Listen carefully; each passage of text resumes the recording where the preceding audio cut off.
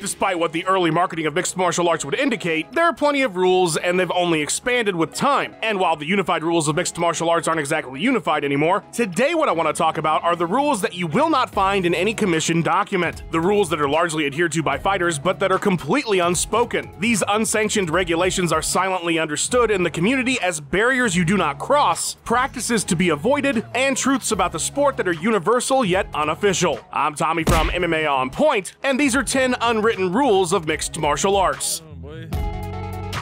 Number 10. You have to beat the champ. It's the absolute dumbest unwritten rule in my opinion, which is why it sits at number 10. To me, it makes absolutely no sense, but there are plenty of fighters and fans who disagree with me. There's a large group of people in the community that feel you must beat the champion in order to win the title, meaning you must finish them or beat them definitively on the cards. There are no close decisions that should go to the challenger because of this unwritten rule, apparently. Forget the fact that it makes absolutely no sense whatsoever that because someone comes into a bout as the champion, that should somehow be considered as part of the scoring criteria. It's just the way it goes. Ric Flair always said it, so it must be true. But to beat a man, you gotta beat the man! Now, just because I disagree with it doesn't mean I don't recognize the fact that it is one of these unwritten rules that many believe to be true. I fully acknowledge that those fighters and fans who feel that way exist. I just don't understand in any way why that should be a rule. You either won the fight based on the criteria we use to determine winners and losers, or you didn't. There are a ton of close fights that are decided by decisions. What makes it even sillier is that each round is scored individually after the round, so it's not even a collective anyway. If the challenger won the first 3 rounds but got beat up for the last 2, the whole of the fight isn't looked at afterwards where a judge could then say, well, this guy's the champ, so those 2 rounds count for more. It doesn't even work like that. It's a silly unwritten rule, but one you'll hear about after any close title fight. Number 9. No excuses. This is a bit of a tongue-in-cheek unwritten rule because it feels as if every fighter very much believes in it, but rarely follows it truly. The rule is you don't make excuses about your fights. That is, of course, unless you preface those excuses with the phrase, I'm not making any excuses, but then it's perfectly acceptable to rattle off a whole host of reasons why you didn't perform well. We've seen this time and time again. There's all sorts of classics. Camp didn't go well, I had a bad weight cut, I came in flat tonight, I was sick as a dog all fight week. First thing I did this morning was sneezed 3 times. And of course, the undisclosed injuries. My foot was a balloon.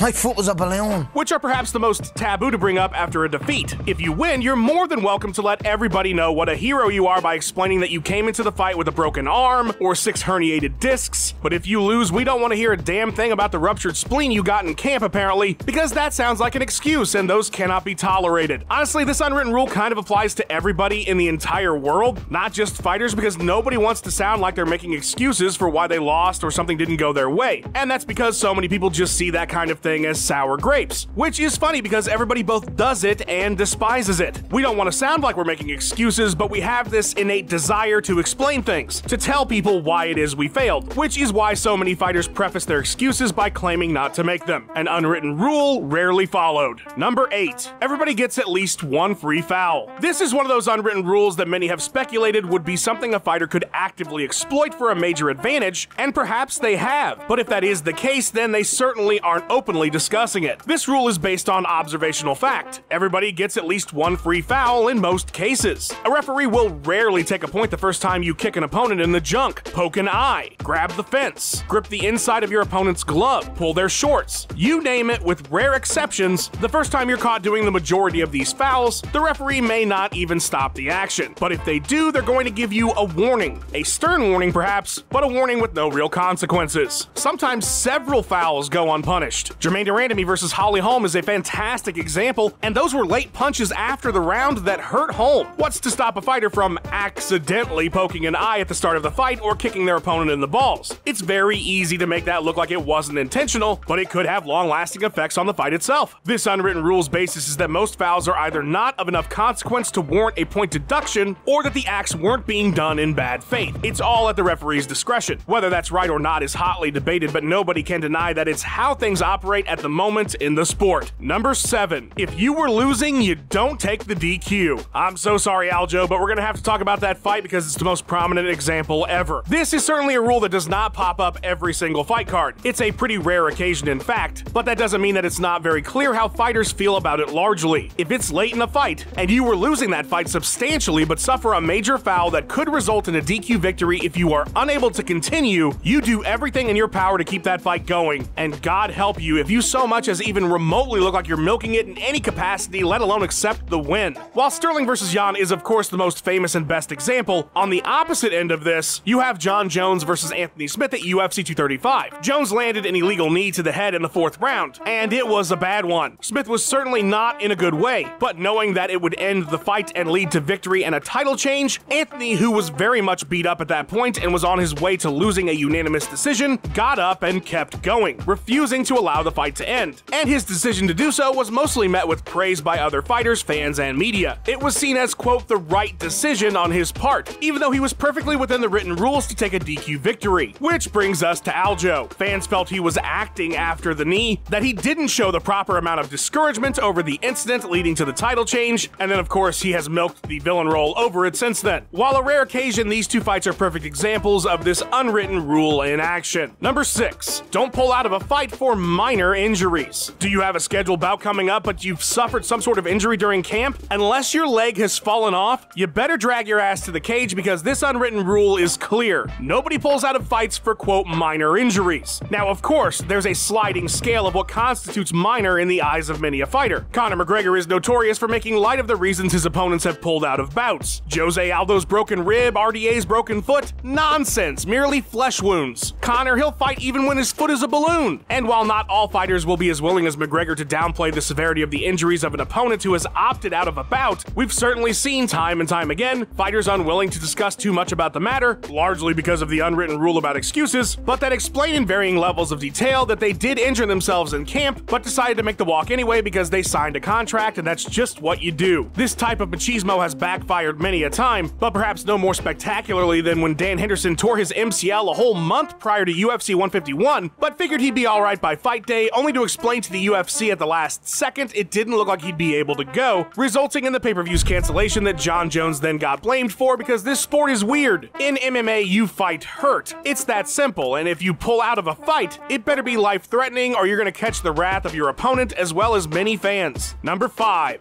You don't fight your teammates. It's a very simple unwritten rule and one that many fighters will go to great lengths to adhere to. If you train together, you don't fight each other. You don't get in each other's way. You do whatever it takes to avoid hurting the career of your teammate because sure, it's an individual sport, but iron sharpens iron and such. We're all in this together, the gym is a family, all those good things. Daniel Cormier left the heavyweight division in large part because his best friend and training partner Cain Velasquez was champion. He wasn't about to sacrifice that relationship for his own personal gain, and so he moved to light heavyweight until Cain was gone from the division essentially. But that doesn't mean things always work out that way. Some of the greatest conflicts the sport has ever seen were born of teammates breaking this unwritten rule. Sometimes it was the result of ambition, other times two fighters simply ended up on a collision course. There was just absolutely no way for both of them to be at the top at the same time, and so the quest for gold led to fights between teammates. Or former teammates, these things tend to split gyms up. Jon Jones and Rashad Evans, Colby Covington and Jorge Masvidal, both good examples. You don't fight your teammate in MMA. That is until it's time to get that precious gold, then it's every man for himself, which is perhaps as concrete a reality as the rule itself. Number 4. What happens at the gym stays there. I saw an interview once with Chris Nolan where he talked about why he never releases outtakes from his movies. He wants his actors to feel like they can just go all out in every scene without fear of some goofy take ending up on a compilation online to make fun of them, essentially creating a space for his actors to feel safe about screwing up. And it was in the moment that I saw that interview that I understood why fighters get so pissed off when former, or I suppose even current teammates talk about things that happened at the gym. Usually these stories are told to media and are about sparring sessions, the thing that's closest to an actual fight, and it's usually said by someone who used to train with a fighter who is now going to face them in an upcoming bout. The implication being, well, I beat them up in sparring, therefore I will beat them up when we fight on Saturday night. One of the most egregious examples of breaking this rule came from Patrick Cummins, who told stories of making Daniel Cormier cry when they trained together and paid dearly for it. But there's a ton more examples. Fighters threatening to release sparring footage when somebody got KO'd is another big one. There's truth to it. Just like I don't have a knock, I meant like I knocked him out and don't have a video of it. It's already been, yeah. I do have it, but I'm not, you know that. This unwritten rule is certainly broken, but there's few faster ways to piss off your opponent or lose the respect of other fighters in the sport than discussing things that went on at the gym. It's just seen as a cheap shot, a breaking of a sacred bond. These are places where fighters are learning and trying to get better, and they expect that to be somewhere that they can make mistakes without ridicule from fans. But when some fighters are willing to cross that line, it's not always the case. Number 3. You don't talk trash about family. As Will Smith once said to a stunned Chris Rock, talk. Keep my wife's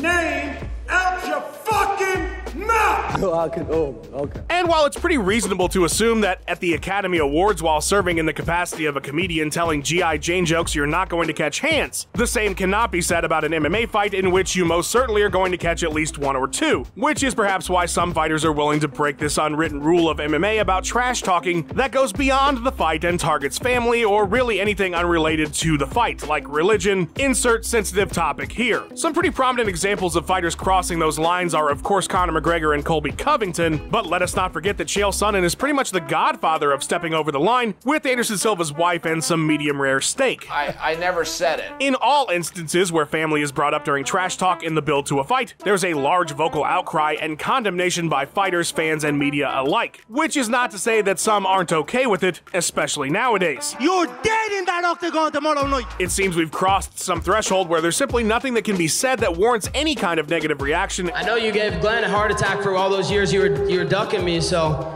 don't worry, he'll be watching from hell on December 14th. Including up to killing someone's family in their sleep, but that's only for some. The disrespectful nature of moving from discussing why your opponent sucks to bringing up their wife and kids or any other family figure who has nothing to do with the fight is still not gonna fly with a lot of people. And the cheap heat has led to, well, missing teeth and post-fight brawls. Break this unwritten rule at your own peril. Number 2, missing weight is inexcusable. There are very few things in MMA that are universally agreed upon, but missing weight being one of the worst things you can do as a fighter is certainly up there. It makes sense too. The other fighter has to make weight, they often do, it's rare that both parties miss, and they had to likely go through a very uncomfortable experience in order to make that weight. So when their opponent hops on the scale 5 pounds over, it immediately draws anger. They didn't suffer like I had to suffer. They now potentially have a weight advantage over me. If it's a title fight, it's no longer valid. There's just so many reasons it angers fighters. I've yet to see any athlete or media member really defend the practice of missing weight in any substantial way. Sure, fighters will defend themselves for missing weight and give whatever reason they find suitable. Sometimes very legitimate issues do arise, but there is rarely any sympathy from their opponents or the fans. By many accounts, the weight cut is the hardest part of the job, so when a fighter skips out on that in some way, you can bet that the rest of the roster who has been there and done that many times find irritation in their unprofessionalism. In an era where a lot of the unwritten rules of the past are not exactly adhered to anymore by a good chunk of fighters willing to cross those lines, there's still a massive amount of shame in missing weight, and that's not likely to change no matter how many other thresholds are crossed. Number 1, no fake glove touches. It's a near universal line that only the most damned of MMA souls dare to cross. It's like uttering the killing curse in Harry Potter. Once done, there's no getting back that piece of your soul that's gone. I'm talking about, of course, the fight opening glove touch. Now, you are more than welcome to reject it. We've seen that plenty of times. We've seen plenty of times two fighters who absolutely hate each other not even bother with it whatsoever. Hell, Fabricio Werdum decided to start his fight with Travis Brown by sprinting directly at him and throwing a flying kick to the face. All of those things are perfectly acceptable, and the MMA community wouldn't bat an eye at them. What you cannot do under any circumstance is go for the glove touch yourself or appear to be reciprocating that gesture of respect, and then use that moment of vulnerability to throw a strike against an opponent who wasn't expecting it, and in some cases doesn't recover after it lands. Now sure, you can say like Floyd Mayweather that the fighter needs to protect themselves at all times, like he did after his fight with Victor Ortiz that ended with a massive shot following a post-foul hug. But you're probably not going to get too many fighters on your side, and Larry Merchant might threaten you. I wish I was 50 years younger and I'd kick your ass. It's unwritten and strictly followed because ultimately, it's just cheap. It's a cheap way to win. You didn't beat somebody, you tricked them. Yes, fighters need to be constantly aware, but that moment, that reaching out of hands, it's a mutual gesture of respect, of putting the fight on hold for just that moment, and it's understood as such. You don't get attacked in the corner during a fight. As far as I'm concerned, that's essentially the same thing, and it's why this unwritten rule is one very few dare to ever disobey. Big ol' shout out to my dude Luke Taylor for editing this video together. You can find him and his awesome digital art on Twitter at @cooltome_. A big thank you to Ben Rosette, who provided that sweet tune you heard in the intro. Check out his music by clicking the link in the description and go give him a follow on his Instagram and Twitter page @BenRosette. Thanks for watching. Please give us a like and subscribe. We've got 3 new videos or more for you every single week. Let us know what you thought of the video in the comments below. Follow On Point MMA on Twitter, and have yourself a wonderful day.